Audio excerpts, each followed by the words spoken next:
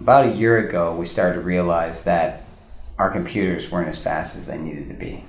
We've got all sorts of computers, and we started getting into Cinema 4D, and quickly realized that Cinema 4D just wasn't cutting it, even on the trash can. And we had that thing just maxed out. It really just wasn't pulling the power that we needed to.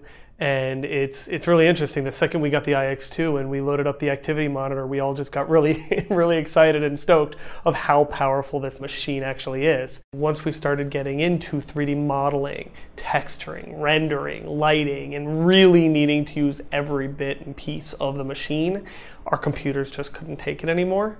And now we have the iX2, which is an incredibly powerful machine, and it's really allowing us to get these faster render times. We call it the mini fridge at the Chop Shop. Comes like a box. It's funny because when people come over and when they see our computers, they're drawn to this really cool dynamic casing. And I mean, like it's unlike, you know, it's definitely different.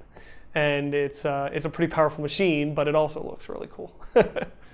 One of the things I was really nervous about with getting a PC is we have 10 Macs, and how is my workflow how is it gonna behave if I have all these Macs and then if I'm adding PC files in? So I actually got on the phone with somebody who has a similar setup, who has made the leap and is working with both Macs and PCs.